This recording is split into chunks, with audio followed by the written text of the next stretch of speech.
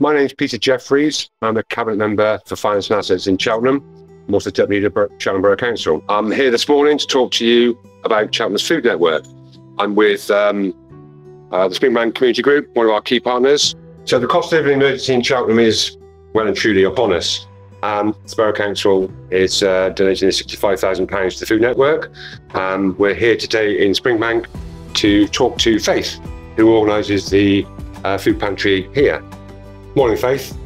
So we're here today in your food pantry, which supports residents in this part of the town, part of the network. Can you tell me how many sort of people use the food pantry on a sort of daily or weekly basis? So we have approximately 150, 160 people come in to the pantry, and we deliver to about 50 people every day as well.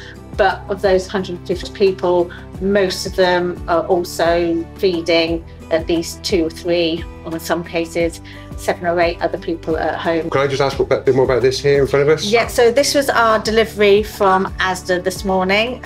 This is paid for by us. Right. And this cost us £350, and this will last us probably 1 day's pantry use. I suppose it's about, we need to ask people, don't we, really, if they can support with a few tins, a few packets. Please do. If you really can, your weekly shop give a bit more, that'd be great, wouldn't it? It would be fantastic. On a weekly basis, we still have a couple of people that will come in just with a couple of tins, a couple of jars of coffee, and that really helps, because actually those essential items are the things that people really need, and even baked beans.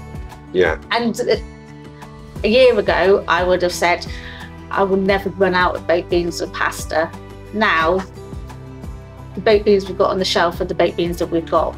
It is more critical than ever in this kind of emergency that if you can help, these guys would be so grateful for it, and it would be beneficial across the town for those that need it.